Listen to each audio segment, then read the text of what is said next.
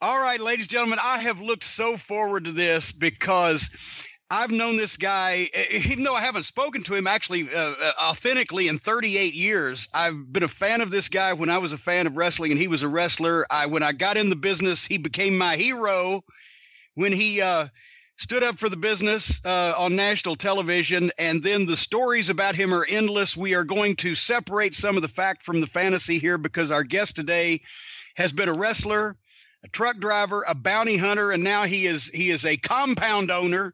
Ladies and gentlemen, down here in West Tennessee, ladies and gentlemen, Dr. D, David Schultz. Yeah, it's great to be here, man. I'll tell you, a lot of people thought I'd died off and withered away and all that. Oh, no, I'm still here, and they're still shaking in their boots, thinking I'm going to show up somewhere. Well, now but that's you can make them nervous a whole new way because your book is out with our friend John Cosper. Of course, John's from here in Louisville, and he's we've been involved in a couple projects together, and he's been on the show. But the newest book from John Cosper and Dr. D, David Schultz, is "Don't Call Me Fake." That's the title of it, and that's your motto. Well, I'm anything but fake.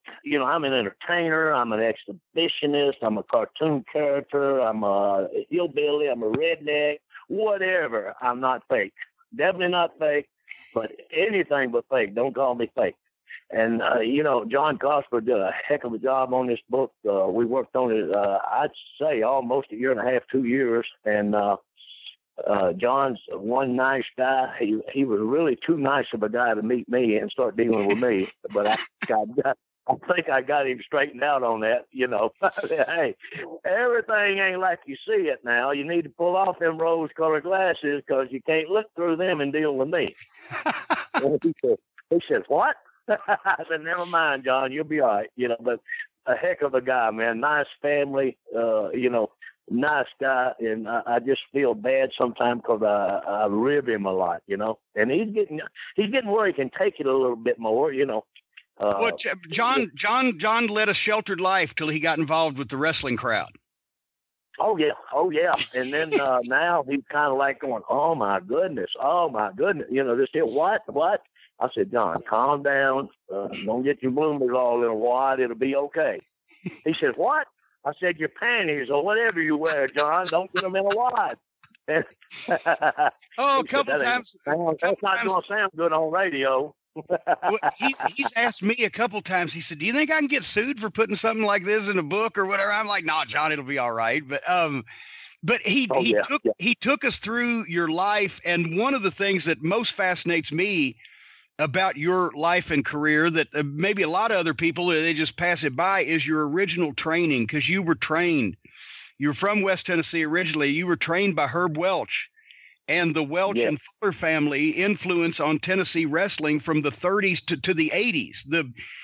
The West Tennessee guys were the last guys to be trained that way. I mean, Vern probably had some old school methods, but this was some pioneer shit that Herb Welch did and those guys did. And if you made it through that, you had kind of an education, much like a lot of the guys had that were getting into business in the 30s and 40s. You were training in a barn. Well, it was a barn. Matter of fact, Herb Welch had a barn outside his house. Finally, we trained in an old theater for a while, and then he built the barn and built the ring and there.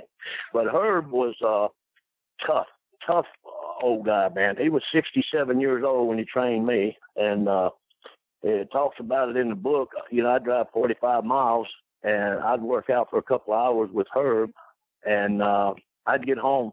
My wife would have to help me out of the car. I'd have to blow the horn, and she'd come out and pick my legs up one at a time and then let me lean on her to get in the house. I could not move. This guy stretched me and showed me stuff that, and what he was trying to do is discourage me, make me quit. Because back those days, that's the way it went. If you couldn't take it, you was out on your head. Yeah. Nobody got in because they were big and all steroids and walked on this here. Hey, if you couldn't take it, you was gone, And after 3 months of working out with different wrestlers, he'd bring in from Goulas and Welch, out of Nashville. And they told him, they said, listen, you got to do something to this kid. He don't, he's going to hurt us. He's not going to mean to hurt us. We're going to get hurt trying to protect ourselves from him because he's so damn tough. So Herb come out and told me one day, said, after about 3 months, he said, David, you're never going to make a dime in the business the way you're doing. I said, what am I doing? He said, well, everything I show you, you're using on these guys, shoot moves, you know, how to break an arm, how to break a leg, how to dislocate a shoulder, how to do whatever you want to do to somebody and make it look like an accident. And he said, you can't do that. You got to learn how to, he said, work wrestling. I said, well, you've never told me that. He said, absolutely, I haven't. But you remember everything I told you because you're going to need it. But from now on, we're going to start learning you how to make money and work wrestling, you know, the way you do in wrestling, you know, to be, you know. And I never forgot what he taught me. And he told me overseas, it'll come in. It's so important to you to be able to hook these guys that come out there, the Japanese wrestlers over in India, Saudi Arabia, Kuwait, everywhere we wrestle, Germany. These guys would try you because they've heard so much about you. And if you didn't know what you was doing, they'd eat you up the whole time you was there for 5 weeks, 6 weeks, whatever your tour was. You had nothing but pain, and everybody was trying to tie you up and everything. So you have to make an impression real quick, and that's what I did. Herb Welch and those guys from that generation, and when the business wasn't as tightly controlled, especially as it is today, but even later on, but they weren't shooters in the traditional, and for the younger fans listening to us, because we got a lot of them, for some reason, young people like us too. I don't know why. But they weren't college, amateur, collegiate wrestlers, shooters in that sense. They were hookers. They were guys. That was the title of Lou Thesz's book, Hooker. They were more dangerous. That they knew shit that wasn't allowed in collegiate or Olympic wrestling that could tear your shit up, and that you used when you were in an unfriendly environment. Somebody was trying to fuck with you. That's right. That's why Herb, he worked on the oil rig. When he was growing up, he worked on the oil rig, and he would go at night in the towns nearby, and he would challenge anybody that showed up. He didn't care who it was. If you got in the ring and stayed 3 minutes with him, you'd get $100 or whatever. And he said he very seldom had a person stay 30 seconds with him. You know, he would hook them, and they start screaming and dislocate their shoulder or something. They got too tough, and they's gone, you know. And that's what he did. We've talked about here on the program where guys like that, and of course he was out west because the Welches were originally from Oklahoma working on the oil rigs, but guys that would go to the carnivals, to the at shows, and take the local challengers. Roy, Herb's brother, was always the promoter in, but they kind of took that Southern Toots Montt, status as the guys who took wrestling from the carnivals and assembled all the tough guys and made a legitimate territory out of Tennessee. And they had to be the badasses because they had to rule the roost. That's right. And Herb Welch had a hand like a catcher's mitt. You know, I mean, it'd double my hand size. And when he hit you with that hand, open hand, he'd leave bruises on you. And he was one tough old guy, man. Nice guy. Treated me great. And he always told his wife, Reba, you know, this is going to be one of the greatest wrestlers ever come along right here. This guy right here. And, I was his favorite. And I used to see new guys come up there, and he'd start them out. Of course, we'd send them outside. They'd be throwing up all the way out the door. You know, just puke, puke, puke. That's all they do. You know, these big, fat, sloppy guys come up there and think they're coming in there to just pay some money and they're going to be a pro wrestler. Well, it didn't work that way. And, I get Herb liked you because he let you go home at night too. Cause Danny Davis went through over there a couple or 3 years after you did. And they had him doing farm work and pulling stumps and they even had guys living there where they wouldn't let him get away. That was with Buddy Fuller out of Tennessee. He was training guys and you had to go out and work all day and then go to the ring at night. And, Buddy Fuller was a relative there of Herb Welch and Welch's and all that Fullers and all of them was together. But Buddy was, he used his head, man. He had all these guys working all the time, cutting trees, building fences, and he'd buy property and go out there and within 6 months he'd have it all fenced off, quartered, cleared, ready to go, and he'd sell it. And he'd also have 6 or 8 free job guys too. But yeah, yeah. Hey, the Tennessee guys used you, the promoters, Nick and Roy, and it said they used you up on the cards fairly quick after you broke in. Because like you said, I remember, you partnering with Lawler right early and being involved in angles and things pretty much your rookie year. Because you weren't as big as you would get to be later on, but you were still a pretty big boy in those days, and your shit was believable. But how long did it take you before you got comfortable coming into the locker rooms like that? And in big towns like Memphis with 10,000 people or whatever, how long did it take you to get comfortable that you kind of knew what you were doing finally working with all these guys? Well, when I started off in little towns like Malden, Missouri, you got to drive up there. I'd leave home with $15, $20 in my pocket. I'd go up there and work 4 or 5 matches a night. I'd go in as a single match and come back as a tag, then come back as a masked man, then come back to Battle Royal, and then come back to something else. Every time we went up every weekend, but Herb told me, he said, boy, you got to get used to the people. And the only way you're going to get used to them is go in these small venues, and you're not going to make any money. You're going to make $20, $25 or whatever. They ain't going to pay your expenses, but you're going to get the experience. And that's what I did. And once I started in Memphis, I just fell right in. It was more the people. The more people, the easier and the better it was on me. And, me being a bad guy was no problem. Just my nature, And, that's something you just said. That's something you just said. It was easier in those days. The matches in front of 10,000 people were easier than the matches in front of 300 because you'd done all the work to get those 10,000 in there. They were ready to see it. But if it was only 300, you had to get. Sometimes you had to get them individually. Yeah, exactly. I've been to towns and there'd be 60 people, 50 people, and boy, those were hard towns. But those people paid just as much money as those 11,000 paid, and they come there to be entertained. And if you didn't entertain them, you was cheating them out of their money.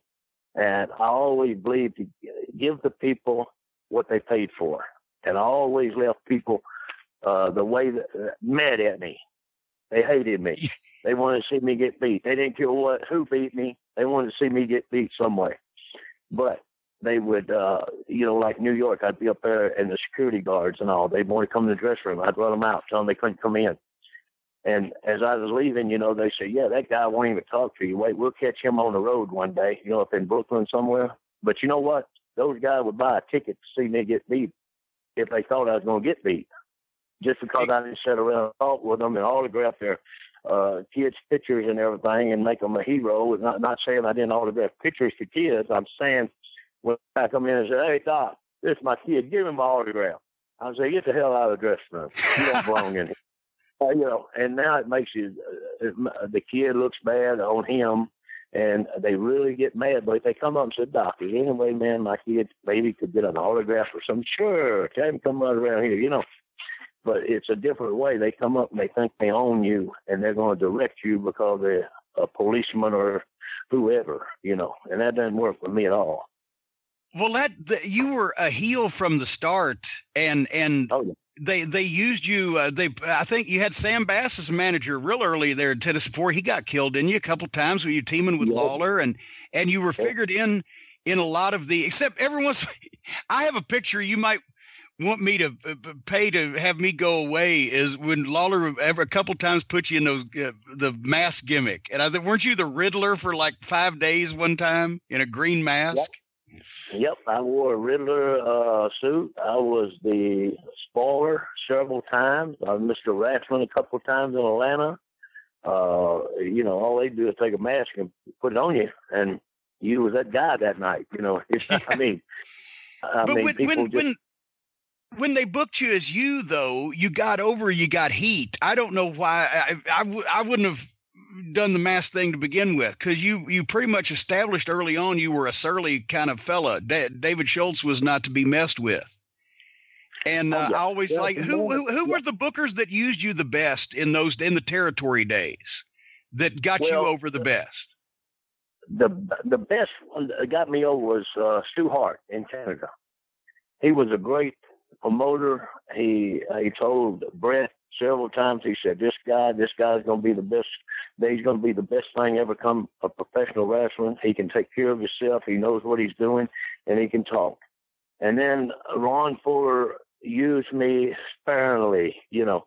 See, in the South, in Tennessee, around Lawler and all them, they didn't want you to get over too big. You started getting over too much, Lawler put a hex on it. No, you can't use him no more. We got to beat him, you know, because Lawler always wanted to be the top dog. And he wouldn't let anybody get over him in Memphis or Nashville or anywhere he worked, you know. And see, even the same thing today. I hear he's still out here trying to wrestle. I don't know how, but he is. I looked at him one day. I looked at him on a program they had or something. He was coming down to wrestle. I said, "My goodness, what you calling them, plastic surgeons? Did him and Bill Dundee use the same plastic surgeon? Oh, God, I could have did a better job than that on them." And you know, these guys go out here and they. Of course, yeah, they're making money. You got to be nice to the king wrestling after he died and everything. Now, for a man to be able to wrestle after he's been dead, that is an accomplishment. Oh, well, that's what I thought. I thought he was dead, and then all of a sudden he showed up again. I said, "Well, that shows you can't kill him. He's just going to keep coming back." And, you know, but you had all that to put up with, and you weren't going to get a turn. They weren't going to turn you loose down here in Tennessee, because they wanted to keep control of you and everybody else. And when I went to Calgary and stayed there 3 years, I drew more money than anybody ever drew there at that time. And then I went to Vancouver, Portland, Oregon, and then I went back down to Florida. And then I went to the AWA with Vern Gagne, which was a super nice guy, a heck of a promoter, and always did everything he told me to do for me. And the day I quit, Vince McMahon told me to quit.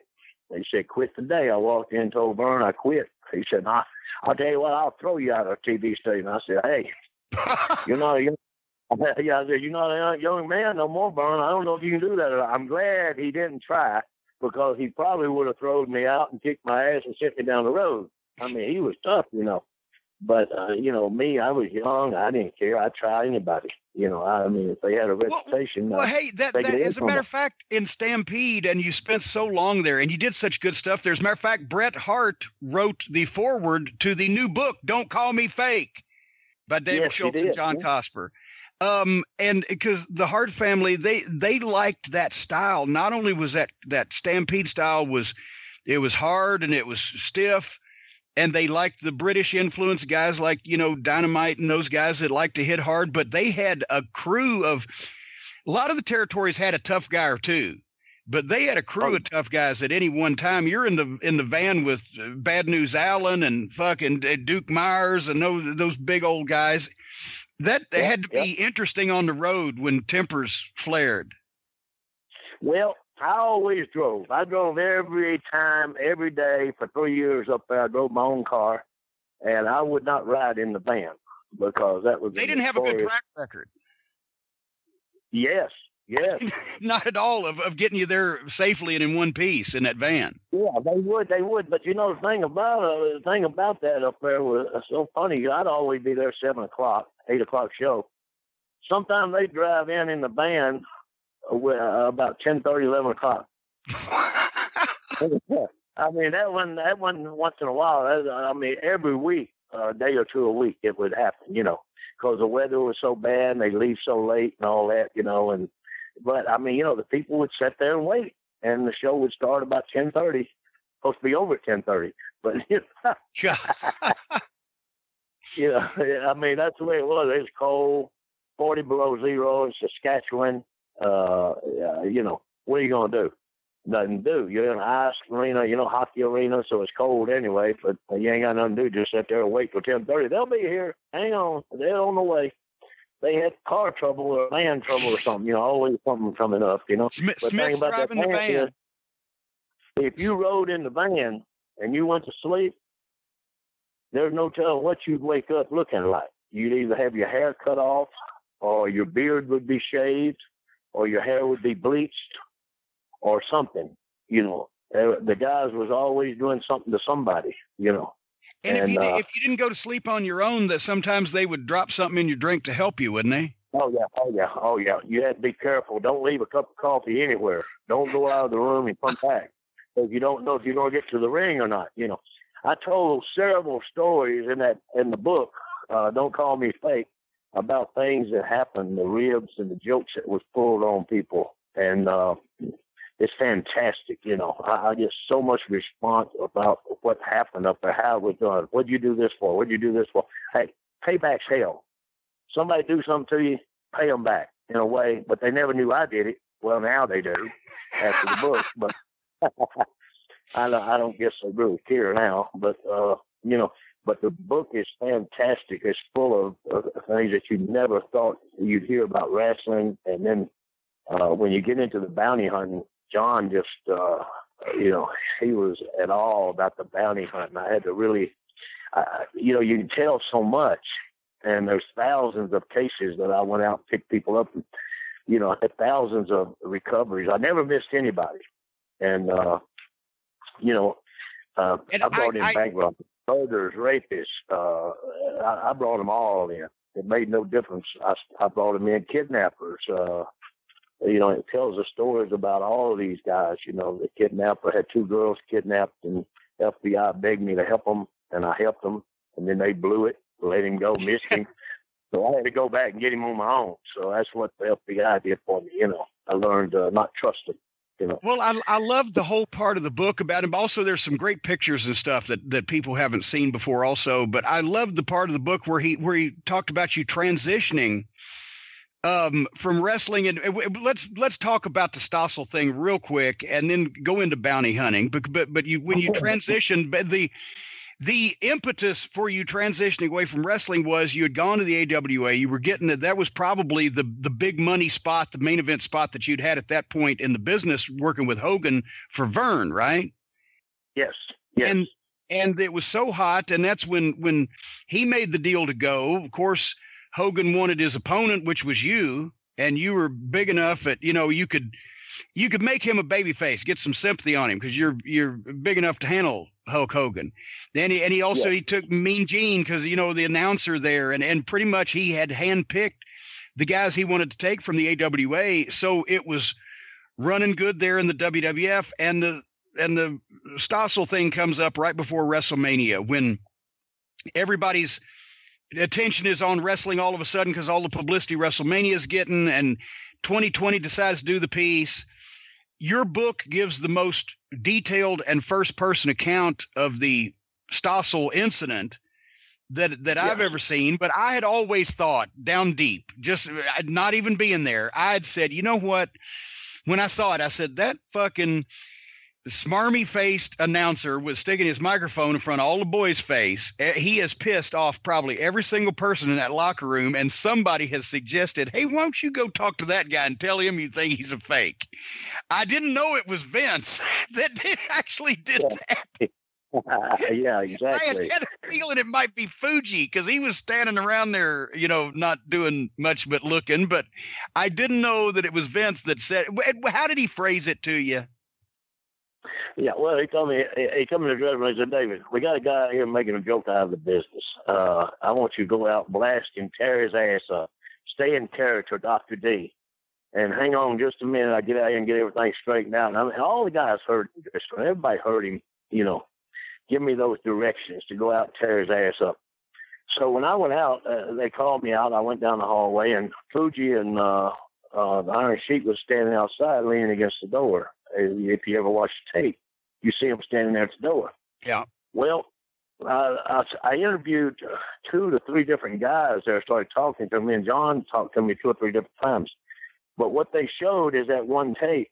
Nobody ever seen the other tapes that where he started the interview and he quit. He said, yeah, you're right. I can't handle this, you know. And then he started another one.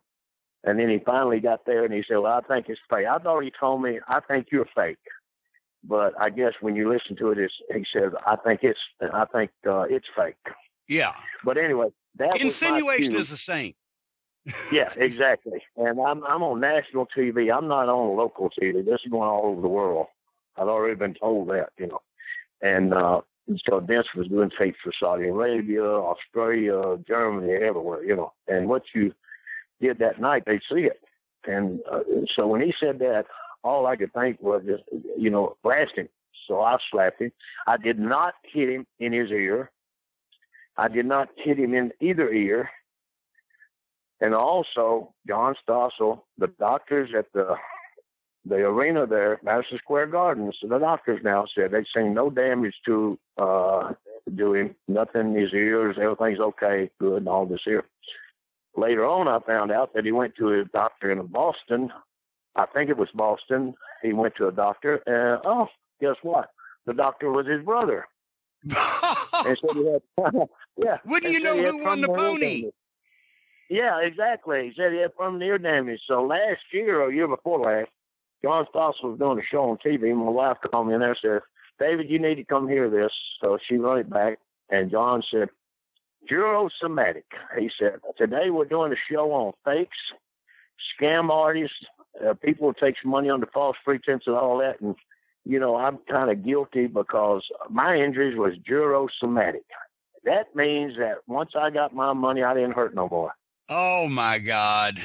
He said that on his show, national TV, and the people said, oh, my God, that's the same thing. You're kidding. But this guy lied on depositions. He perjured himself on depositions. Vince McMahon perjured himself on depositions, and nobody does anything about it. Because, you know, first thing, you can't fight McMahon. McMahon's got too much money, and my opinion of McMahon is that he's no better than a pile of dog poop out in the yard. And don't step on him, don't go around him, just leave him there. He'll dry up and blow away, and it'll be over, you know. But you can't fight him. He's got too much money, and he will make your life miserable just because he's got the money and he can do it. Speaking of Vince, did you think after the Stossel thing, did you think he was going to fire you or thank you? No, he thanked me. He didn't. He thanked me many times. When did he stop thanking you? When the lawsuit came in, is when he stopped thanking you for it? Well, when I got back from Japan, after that, he sent me to Japan 5 weeks with Antonio Inoki, and we did the same thing over there. I hit a reporter, but I made him fill it out, write a script out, that it was a scripted hit. You know, right. I wanted to cover myself, right? So 5 weeks, he run around with bandages on his head. Hell, I wanted to give him money. I was so fast. And then we got into the first deposition. The first thing they asked me, the lawyers, was, one of the first things, Mr. Schultz, are you in the habit of beating up reporters? And I said, no, I'm not. He said, well, what about in Japan? You beat this reporter up just like he did. Oh, my goodness. It hit me then. I done been had again, you know. But I said, hey, I have this in writing. It was a play. It was a part of the thing. That's here, you know. But all that just goes on and on and on. And Vince's stuff, you know, just anything he say about you bad, you know. But, you know, I got back. He asked me, he said, David, I need you to sign this paper saying all this here John Stossel thing was your idea. You went out and you hit him. I didn't have nothing to do with it. I said, I don't think so. I said, hey, I did exactly what you told me to do, and you thanked me for it, and you told me that's exactly what you wanted. I did a hell of a job, and everything's good. And I'll send you to Japan, and I'll send you to Egypt and different places. But after that, when I went and signed the paper for him, he said, you're not going to work for me no more. Well, okay, that's the way it's got to be then. So, you know, I walked out of the office, and that was it. I never worked for him again because he wanted me to. And then after that, he put a lien on all my property. He tried to take my house from me in Connecticut, my house in Tennessee, my house in different areas of the United States. But he tried to put my wife out of my house and me and my daughter out of our house there in Connecticut, tried to take our house and put us on the street. And he had lawyers from everywhere trying to serve papers on us and get us out of that. He wanted me to pay the $400,000 he gave John Stossel. Well, I never was charged. Hey, I never was charged with John Stossel. I had no charges against me whatsoever. I was about to say it was only a civil complaint. There was never a criminal charge filed, was there? That's right, and it was against Vince, not me. And Vince paid $425,000, and he turned around and said, "Oh, we'll use this contract, make David pay us our money back." Well, what he's referring to is that bogus piece of paper he had everybody to sign. If you didn't sign it, you didn't work. And he told me the same thing when I was in the office. You don't sign this paper, you don't work. So I signed the paper, and it was just a bunch of garbage. The contracts in those days had a clause that if you were, the promoter suffered any type of legal issue or settlement or whatever as a result, that he could then come after you to try to recoup that, which was right. None of the wrestling contracts in those days would stand up to scrutiny, but they got away with it. And he said, in his contract, said I was responsible for my actions in and around the ring and anywhere at any time. Even at home, I was responsible for mine. I mean, this guy had nothing for me, 99% for him. But if you didn't sign it, you didn't work. And that's what they said. You had to sign the contract because this year will cover the insurance regulations he was using or something, you know. But anyway. Well, hey, when he fired you, I've always wanted to ask you this, because after you left there, you did go back, said for Memphis for just a bit, and you worked some independents, and you had a wrestling school up in Connecticut for a while. But did you ever call Crockett Promotions? Did you ever call Jimmy Crockett? No, because everybody I tried to go to work for after that would not talk to me, because Vince had told them, hey, if you use David on anything, I will not send you nobody. You won't use none of our guys, and we'll do everything we can basically destroy you. I think that's almost why you should have called. I think you would have fit in with the Crockett guys at that point, and because the heat was starting to be so strong with both sides, you know, against each other, that and you could have hung with those guys. I would have loved to have seen what you could have done there for that run. Well, with Crockett, some of the guys down there with Crockett, I don't know who all they're talking about, but it's all that whole thing was set up to get rid of me, you know. John Stossel, that whole thing was set up to get rid of me. They couldn't get rid of me because I never missed a match. I was never late. I always did my job, and they wanted me out of there. Hogan didn't want me around. He was telling Vince he was scared I'm going to beat him in the middle of the ring one day on live TV. And, you know, he just got out of hand, you know, and Vince said, well, we got to get rid of him, you know. And I don't know, they was talking about the rumors that Crockett had something to do with me getting rid of me or whatever. I don't know for a fact that was true, but, you know. I would have loved to try to be your agent then and bring you together to sit down with Dusty. You would have made a fortune from 85 to 87 as 88 as a heel for Crockett. I think you would have made money. Oh, yeah, I think so, too. But, you know, I made money bounty hunting now. Let me tell you, wrestling. Well, and that's what you did next. Bounty I made more money bounty hunting than I did wrestling anytime. Well, and that's the thing. You had a longer career as a bounty hunter. We haven't even really got to that yet. But I know some people from Tennessee may think, oh, the bounty hunters, Jerry and David Novak. But no. No, the real bounty hunter, the man that goes out and faces these people, the man that goes to New York City, Hell's Kitchen, down on the Grand Concourse at 2 o'clock in the morning by himself and drag these scumbags out of these buildings with 2,000 families in there, and you're the only white guy in the neighborhood. And I do it. And one guy was telling me, he said, you know, I got real scared the other day or something he did. I said, scared? You got scared over that? You want to get scared? Go with me downtown New York City, 2 o'clock in the morning. You want to get scared? I'll give you something that'll frighten you to death. You won't ever get back out on the street. And he said, what? I said, well, we had a news reporter come with us, and she was coming up the steps one night. The guy laying there in the corner on the steps, needle sticking in his arm, vomit running out of his mouth or whatever. And the girl said, oh, my God, is he dead? I said, I don't know. Why don't you give him the mouth-to-mouth and see? I got to go get this guy up here. And she started screaming and hollering. And I mean, she was, oh, call an ambulance. Don't bother the guy. Leave him alone. Come on. And I got up there, and we got the guy going out the back fire escape in the building. And as we got down and got in the car, she said, what are we going to do about that? I ain't going to do nothing about it. You do whatever you want about it. You go whatever you want to do. I'm not involved. I don't know the guy. I don't know nothing. And she said, oh, my God, the guy was dying or whatever. I said, you need to go. Anyway, we left. I never heard nothing back from her, and I don't know if the guy died or whatever. That's not my concern. a man sitting there with needles sticking in his arm, vomiting all over himself, or ODing or whatever. You know, it's an everyday occurrence in New York. If you can't handle that, stay out, stay away. 2 o'clock in the morning, hey, ain't nothing but badasses in New York 2 o'clock in the morning on the street.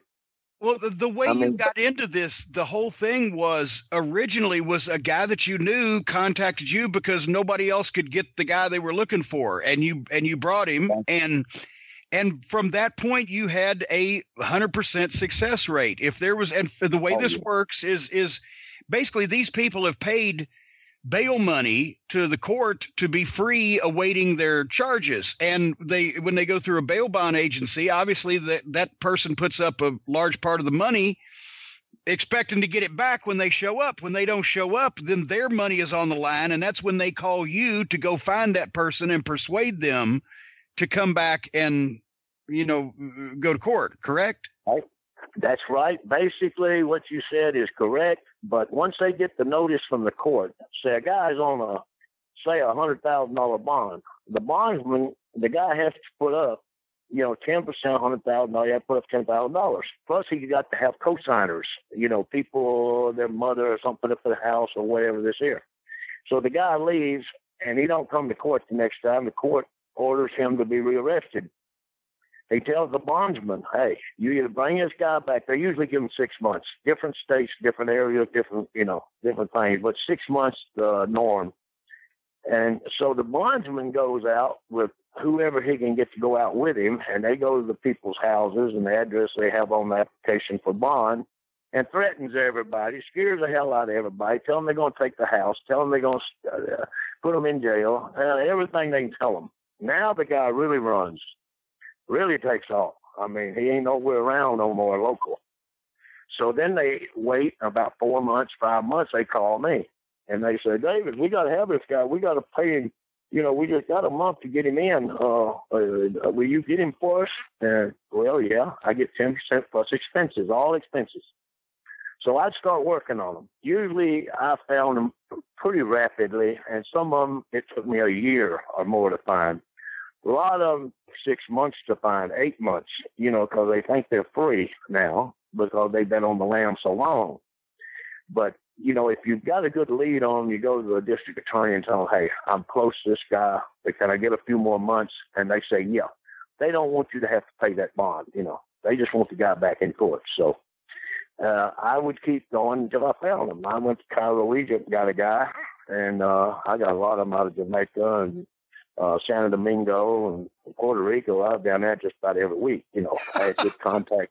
You should have a frequent flyer card and a hotel card to go back and forth to Puerto Rico. I just about did. Down in Puerto Rico, you can go to places down there that nobody speaks English. Nobody. And you're the only person there speaking English. And you're trying to talk to the police, and you show them your badge, which is a bail enforcement agent badge, BEA. They think it's a federale. So I can't convince them I'm not federale. I got a badge. So they cooperate with you and don't know what they're cooperating with you about, And but I had one captain down there out of one town that helped me. I'd give him $500 every time I'd go down there. I'd just go to the hotel and give him the address, give him the guy's picture, and he'd go get him, bring the hotel to me.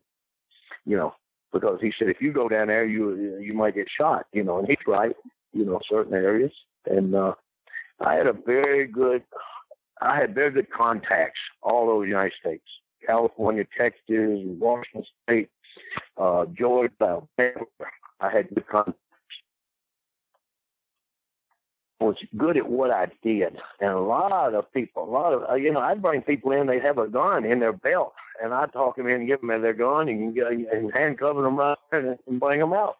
And, Well, you mentioned in the book, by the way, Don't Call Me Fake by David Schultz and John Cosper, but you mentioned in the book that a lot of people, they realize they fucked up. They're not going to give you trouble, especially when they see you, they're not going to give you trouble, and you can kind of reason with them. But you've had some hairy ones, like you said. Who's the hardest, whether it was the scariest or just the hardest or just the most frustrating person to bring back that you encountered? I had one that was with the shower posse, which is big posse out of Miami and San Domingo, Puerto Rico, and Jamaica, and all that. He was one of the toughest ones I ever had. It took me about 9 months to find him. He had a guy in Virginia working at the DMV that would send him a new driver's license every month with a different name on it. A good driver's license in the computer and everything. So anytime they stopped him for anything, he just showed him that driver's license. He not want it. So, and I had an informant down there. I went down several times, and they told me he was in London and all that. So I went down and passed out some of my cards and told him I'm paying $5,000 for anybody to help me find him. Because he was on a large bond. I mean, I forget what it was, $250,000, $300,000, whatever. And so I passed those cards out, and I got a call from a lady and told me, hey, you still want Andrew Headley? I said, yes, I do. She said, I will give him to you for $5,000 you said you'd pay. I said, okay. So I got on a plane, went down, met with her, and she said, I will call you when we locate him this year. So 2 or 3 weeks, she called me, and she wants $500 advance, So I sent her $500. Don't usually do that, but, I could tell this woman was serious. She needed the money, rent review or something. Anyway, she called me up. She said he's in Gulfport, Mississippi, and told me the address. So I went down to Gulfport, Mississippi. Me and the sheriff hit the house, and Andrew was out eating breakfast, and he come back. Now, he told me this later, and the cop cars was out there, the lights and stuff. He took off. So we missed him about 5 minutes there, 10 minutes. Oh. And then we went to Birmingham, Alabama. She said he's in Birmingham. Here's his telephone number. So I got the telephone number, traced it to a house, got a search warrant. Police went in there with me, and nothing but a phone sitting on the floor. No furniture, no nothing. He had rented that house, had this phone, and he had all the calls forwarded to his cell phone, which at that time they couldn't track the forwarding calls to the cell phone. Oh. So when you call that number, it goes straight. I mean, this guy was smart, So we missed him there. And then Atlanta, Georgia, he messed up. Atlanta, Georgia got a hotel in the Days Inn. Him and his uncle, they were moving some pretty good drugs, I guess. And the girl called me and said he's in the Days Inn near the airport. He always stays near the airport so he can get to the airport quick and get gone, And I went over there and found the room his uncle was in, and the guy said, yep, they got 2 rooms. The other one's up here. So the police went to the room with me, and they knocked on the door. Andrew come to the door, and they said, we're looking for Andrew Headley. He said, no, not me, Mark, not me. He said he gave him that Virginia driver's license, and they looked at it. They run it on the computer and said, hey, this is not Andrew. This is John Blow or whatever the name was. And I said, oh, man, this is Andrew. And he said, well, we can't do nothing about it because, he's got ID saying it's him. I said, okay, are y'all finished? And they said, yes. Doc, we're finished. I said, okay. I grabbed him by the hair, pulled him out of the door, throwed him on the floor, handcuffed him. He was screaming and hollering. The cop said, oh, my God, I hope you know what you're doing. I said, I know exactly what I'm doing. I throwed him in the room, went in behind him, closed the door, told him, Andrew, I don't know how many drugs you got in these bags in here, but these guys, if you don't give me your real ID and tell them who you are, they're coming in here, they're going to check these. And the reason I don't want them checked, they're going to lock you up here, and I'm not going to get to take you back to Connecticut, and it's going to cost me money for 6 months while you sit in jail or get extradited back. Plus, you're going to have these charges here. You probably go to jail for 10 years here. He said, oh, no, man. Oh, you got me. My ID's over here, Doc. Over here, Doc. Over here. I got his ID, Andrew Headley. I showed the cops. They said, okay. I said, come on, Andrew. Left his bags in his room, closed the door, got him a pair of pants, shirt, and called his uncle, told him, hey, you need to get up there and get Andrew's stuff, man. He's gone. And hung up. No, I mean, I can't say there was drugs. Either that or the maid at the Days Inn the next day suddenly retired and bought a brand new Cadillac Escalade. That's right, exactly, yeah. And then they would have been looking for me thinking I got it. Hey, these were powerful guys. But Andrew, we had a flight back to New York, got the car and drove to Connecticut, and he told me, I appreciate the way you treated me, man. I appreciate what you did for me. And I said, okay, buddy, my job's done. You be careful. Have a good time. I don't know if he's still in jail or not. Probably is. But, people like that, they haven't done anything to me. It's my job to find them, not to hurt them, not to beat them up, not to do anything, just to take them in, to the court. And out of all the guys I've ever took in, I had 5 people want to fight me. And those were big-time Jamaican drug dealers. Had dreads down to their ass, and they thought they was bad boys. And they said, "No, man, you're not taking me nowhere, man. I found you, man." I said, "Oh, yeah, baby. My baby needs a new pair of shoes. You're going to jail." Well, and I gotta be honest with you. I'm not just blowing smoke up your ass. You are one of the more intimidating physical. When you got that game face on and you looked at people, whether it was in the locker room, hallway, or in the ring or whatever, and you're physically imposing. I don't. Yeah. And that's the whole Stossel thing, because say what you want, and there's a lot of people say, well, he shouldn't have been struck and he shouldn't have attacked him. But there's a way that I've seen many guys in the business be set down in a professional situation and said, well, now, come on. Is somebody telling you what to do here or whatever to get in the business? And then it's your job to make them believe no. But when he just starts, especially in your face, the way you were looking at him already, I said, well, I think you're fake, or I think it's fake.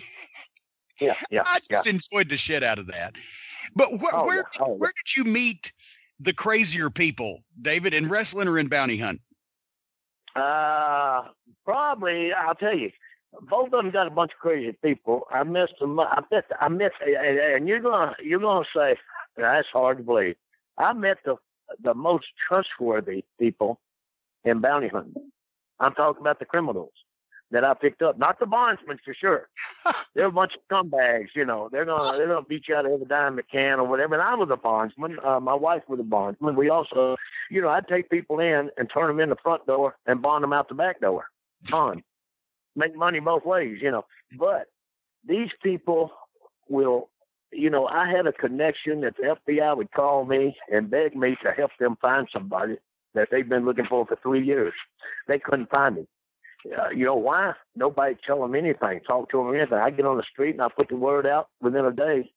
I've got a location on the guy probably, because I don't have to pay anybody right up front. I just tell them, hey, I'll give you $500. Tell me what this guy, locate this guy for me. Okay, Doc, I'll call you. Hey, Doc, he's over here on Preston Street, 527, apartment AB1, whatever. Hey, you don't get there until 3 o'clock at night, though. He does his drugs for, Okay, guy, I'll pick him up. I'll bring you money. Okay. And that's all I said. And I go get him. Next day, I go take that $500. I don't run off and not pay him.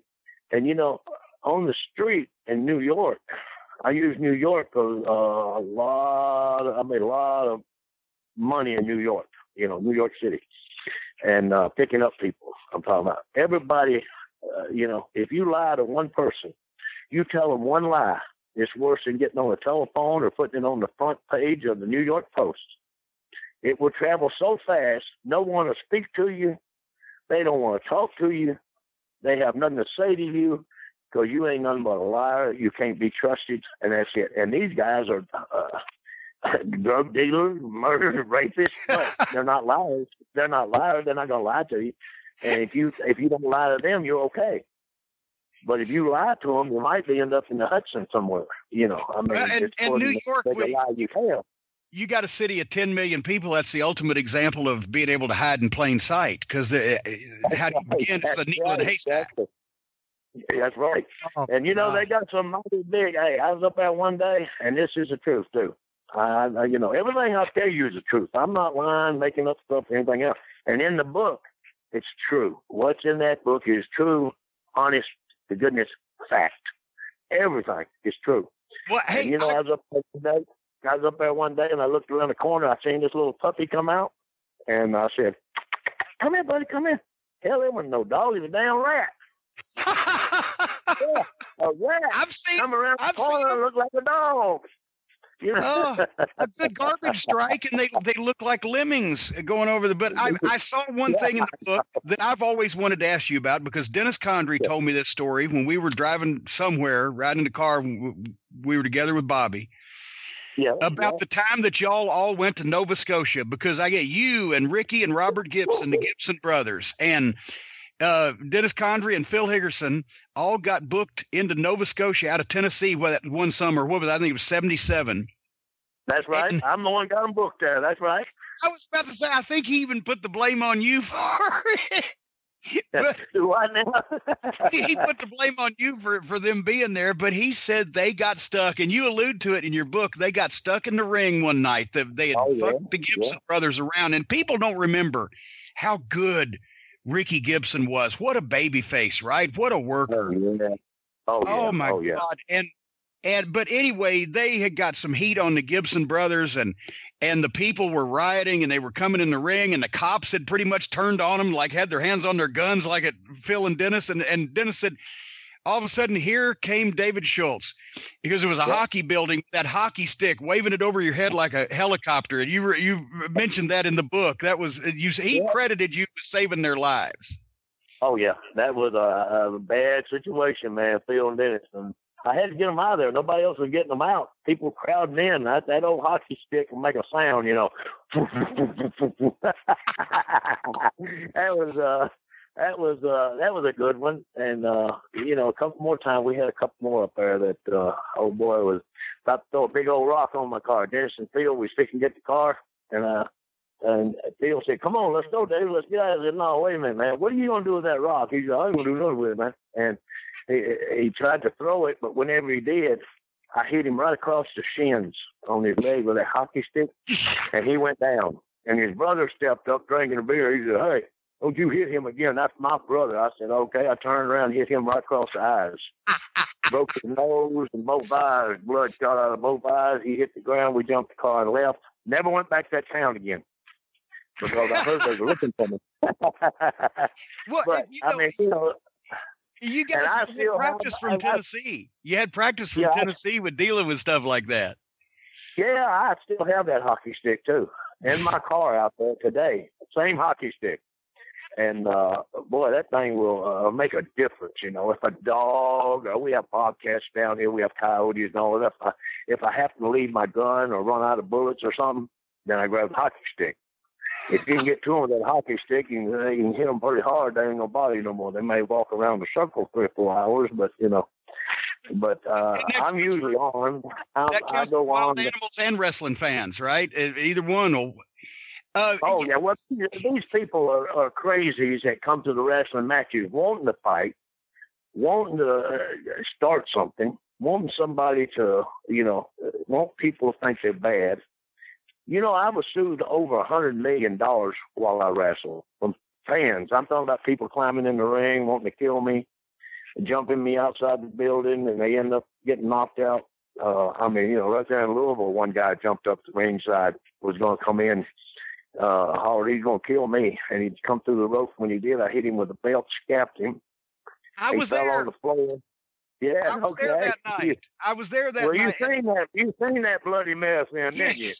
It wasn't long after that. A guy hit the ring in Louisville on Lawler, and Lawler caught him coming through the ropes with a boot up under the chin, and everybody was like, "Oh, that Lawler, he didn't need to hurt that guy." And found out the guy had just got out on parole for murder, and the first infraction was he to revoke his parole was he hit the ring on Lawler in the Louisville Garden.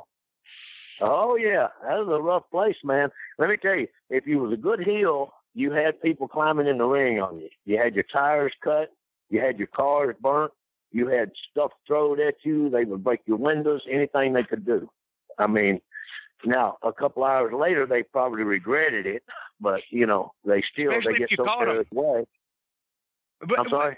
I said, especially if you caught them, they regretted it even quicker than that. Oh, yeah.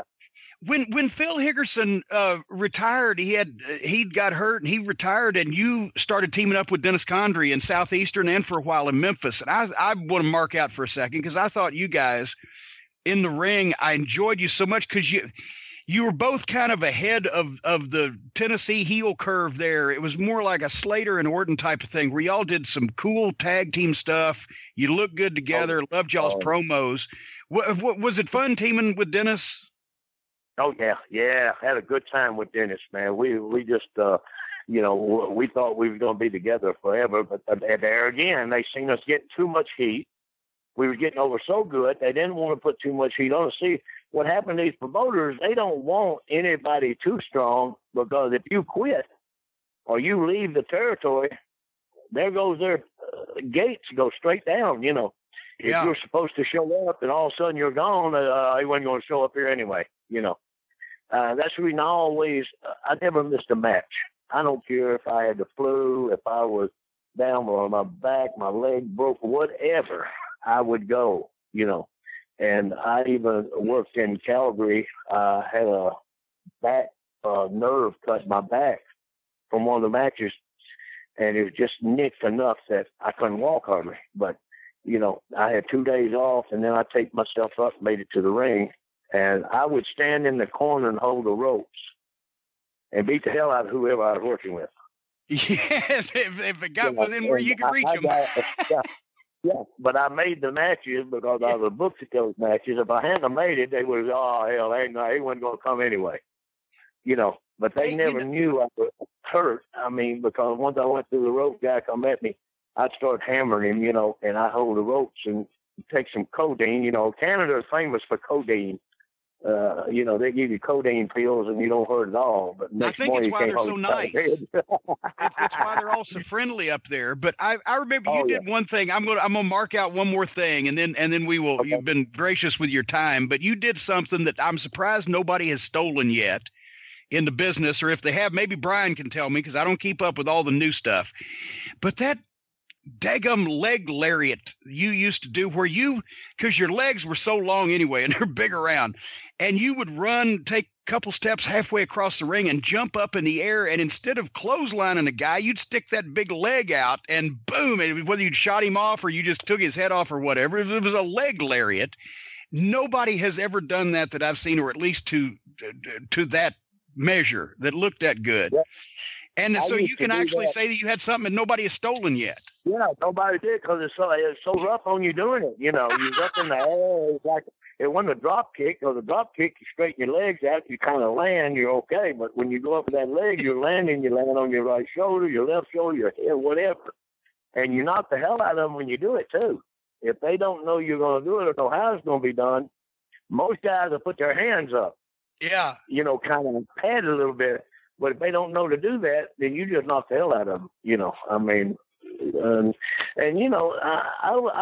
always pride myself on being a guy that I go to the ring. People are not going to sit up here and say, "Oh, he missed him 6 inches with that punch." No, not me. I hit the guy. I guarantee you I hit him. And if he can't take it, he shouldn't be in the ring.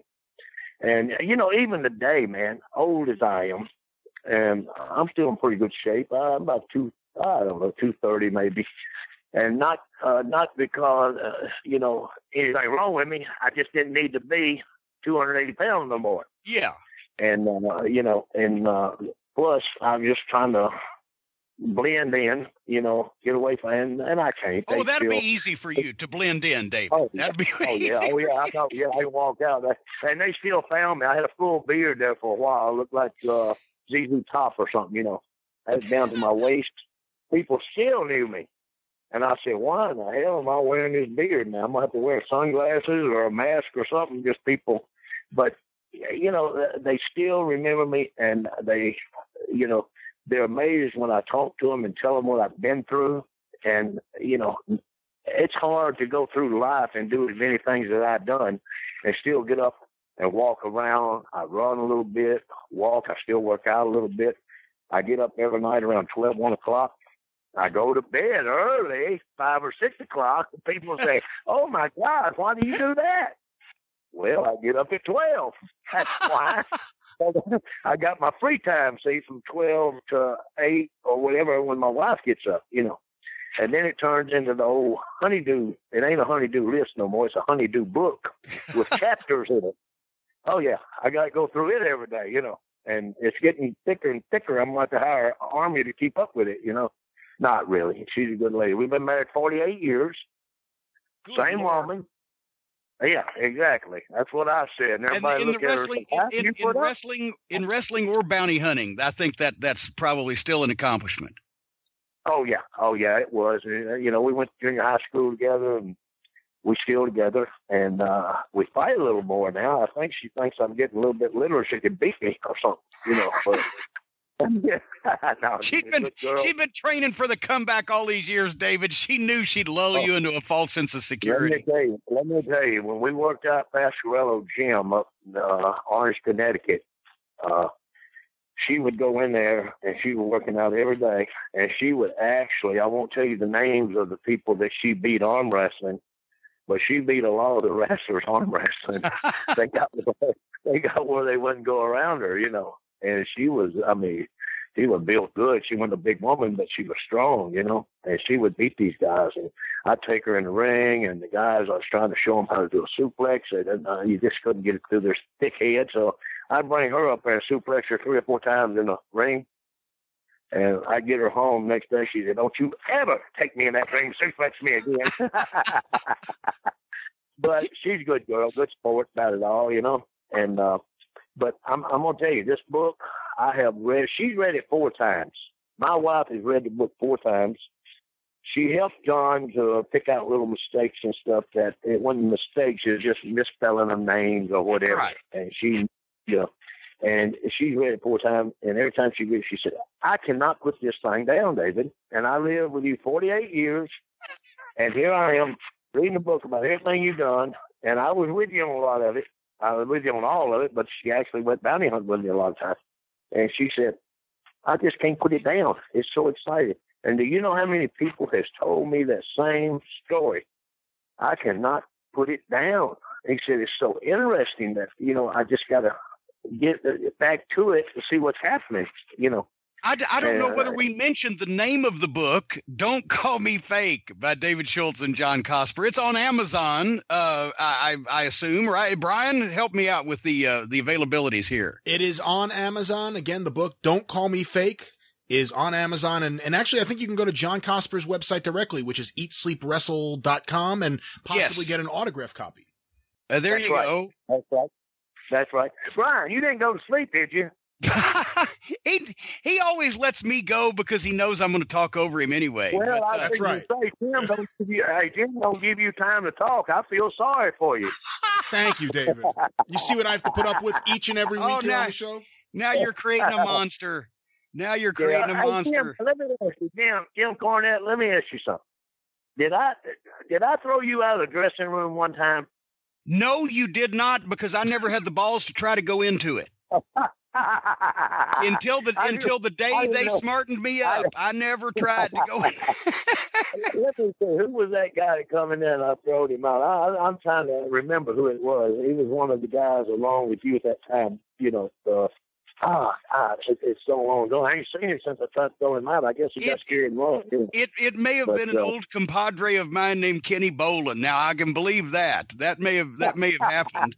As a matter of fact, we haven't spoken. We haven't spoken in 38 years, not because there was heat between us, but we've never been in the same place since you last left the Memphis territory. I was the photographer, and you were teaming with the last run with Dennis Condrey as a team. And since then, we haven't spoken. So this has been a great catch up. And you know, another thing, when I was wrestling, if you was there, very seldom you got a chance to talk to me anyway. Anybody would very seldom get a chance to talk to me. Because Herb Welch always told me, don't go out there, sign these autographs to these little girls and kids and stuff. People see you doing that, they'll say, "Oh, he ain't that bad of a guy." Yeah, no, you were never sitting out there in the line at the concession line or sitting out watching the matches or whatever where people could talk to you. And of course, I could snag you for pictures because you knew it was going in the magazines. So that was pure. Yeah, I'd be there early for that. Yeah. That was greed. That was greed, pure greed there. But yeah. I tell you, a lot of people. I was going to tell you about Bill After. He was in, you know Bill, right? Oh yeah. Okay, he was in Atlanta, Georgia one night. Bill's a good guy. He took a good photo of me and my wife and all that. He come into Atlanta, Georgia, one of the autograph sessions down there, and he come up and said, "Dr. D, I ain't seen you in a while." I said, "You little asshole, I've been wanting to talk to you. What the hell do you mean coming in?" He took off. I didn't see him again, and I ain't seen him since. And somebody said he got scared to death when I hollered at him, and I thought he was smart, you know. But he took it literally that I was going to tear his head off his shoulders or something. I don't know. But David, here's the thing. I've always heard Terry Funk say this. I've heard Johnny Valentine maybe have said it first. It applies to you also. I can't make them believe that wrestling is real, but I can make them believe that I'm real. And I think you had the talent to make even people in the wrestling industry believe that they were in trouble. Hence the title of your book. Did we mention it? Don't Call Me Fake. Because there was nothing fake about the presentation, and that's why it got over. And you know what I liked in the later years was that when I threw the promoters out of the dressing room, or the people, the promoters, they say, I'm the promoter here. I don't give a damn who you are. Get out of here. If you don't have a wrestling license, athletic license, you get out of the dressing room. Don't you come back down here. TV station, TV owners of the TV station, I throw them out of the dressing room. And and people would come to me, the promoters come to me and say, David, you got to lighten up. This guy owns the I don't give a damn what he owns. Tell him to keep his ass out of the dressing room. This is a wrestler's dressing room, athletic. If he don't have a license, stay out. And then I turned to the promoter and said, have you got a license? But the promoters thought I was as bad could be English. They were scared to death. They didn't know which way, Ron Fuller handled it pretty good. He's a pretty big boy. Robert Fuller, he was funny. He's like a clown to me. And but Elton Owens and Don Owens and Stu Hart was the best one, man. He didn't care. He liked for you to tangle up. He didn't care. It broke up the monotony in Calgary. That's right. Yeah, that's right. Hey, David, can I jump in and ask you something? You just brought up Ron Fuller. Yeah, I have to ask you, because Ron recently talked about on his show, the Studcast, a night in Panama City where he was teaming with you and he got stabbed. Do you remember that night? I remember somebody cutting him or something. Yeah. I remember that. Ron was, he was 6'9". I mean, this guy was, he'd hit you if you were working against him. He'd hit you and his bicep would hit the left ear and the fist would hit the right ear, wrap around your head. The Fuller wraparound. The Fuller wraparound punch, yes. And, he never complained about anybody hurting him or anything. It was just straight out, hey, if you want to go that way, we'll go that way. You want to go this way, we'll go this way. And but now Robert, I got him in the ring one night. He owed me $40. And he said he never paid me for 3 weeks. And then all of a sudden I got him in the ring one night in a match. And I started beating the hell out of him. And he hollered at the referee, oh, my God, tell the asshole, I'll pay him, put him me. And we were laughing about it up there at one of the conventions. He come in, and he said, damn, boy, this boy like to beat the hell out of me over $40. But he was a good guy. But, I gave him long enough to pay it. I'm like a damn bad debt coming through, time to pay up. But, I really, hey, I have no regrets. Anything I ever did. I mean, Stossel, he deserved what he got. If Vince told me to do it, I mean, it just, it was an opportunity to do it. You don't do anything unless you're told to do it. You don't go out to interview somebody, just walk out and start an interview with them. You don't do that. Madison Square Gardens, no. Anywhere, really, that. TV, whatever. If you're out interviewing somebody, and Memphis TV was live TV for years and years and years. Yeah, when it was done, it was done. That's right. I never had a problem anywhere, anytime, because I always did what I was told to do. I didn't do anything outrageous or anything. It was just, I was told to do that. And then he turns around and wants me to take the blame. And, it's just a shame that he's got so much power that he can keep you out of the Hall of Fame. He can keep you out of the Cauliflower Alley Club. He can keep you out of all these Hall of Fame, except Canadian Hall of Fame. I'm in there. But, and he said I would never get in one of his Hall of Fame just because I wouldn't lie for him. And I don't really care if I ever get in or not. I mean, I'm not looking forward to ever get in. I mean, I probably wouldn't take it anyway. It was awesome. But, I mean, really, this guy, I don't hate people. This guy is not people. This guy, my opinion of Vince McMahon, he's a piece of garbage or dog poop, like I told you. Garbage and dog poop's the same thing. He needs to be exterminated, done away with, because he is the sorriest piece of crap that I have ever met in my whole life. Through everything I've been through, this is the number one sorry piece of crap, in my opinion now. Because, you know, you got to have it in your opinion. You can't make statements. He'll be suing you. Please let the record show that Cornette did not in any way advocate the extermination of anyone on this week's program, at least. It was to me that obligated that whole thing. The field test is inconclusive to the fact that Cornette was part of it or not. You know, that gets me on TV watching all this crap every day. I'm so fed up with this double talking crap on TV. Well, ladies and gentlemen, as now that Dr. D. David Schultz has accomplished the remarkable double of getting kicked off both television and podcasting, we will, David, thank you. But I tell you what, hey, Jim, it's been a pleasure talking to you. And let Brian say something every once in a while. I don't need to hear from him now. Thank you, Doctor. Thank you, Dr. D. Hey, David, thank you very much. Hey, thank you. Everybody I look forward to seeing you one day in person again. We can sit down and have a cup of coffee and hold hands under the table. Well, we ain't that far away now because you're in Louisville. I'm in Louisville and you're in Jackson. So we used to do that trip every week. Louisville. Hey. You know, you may not know it, but before I get off this phone, well, within 10 minutes after I get off the phone, I'll have your home address, where you live, what you drive, and your bank account number. That's all right. I wouldn't have fun anyway, David. But... All right. Good talking to you, Brian. Hey, thank you. And hey, one more time, everybody buy the book on Amazon or at eatsleepwrestle.com. Don't Call Me Fake, by Dr. D. David Schultz and John Cosper. And David, we got to get together every 38 years and do this again. We got to. Let me tell you, I'm waiting on the next 38. I just hope it don't go as fast as the last one. You know? Oh, don't worry. My time seems to be going very slowly as I get older. Thank you David. We'll talk to you later. Talk to you later, buddy. Bye-bye.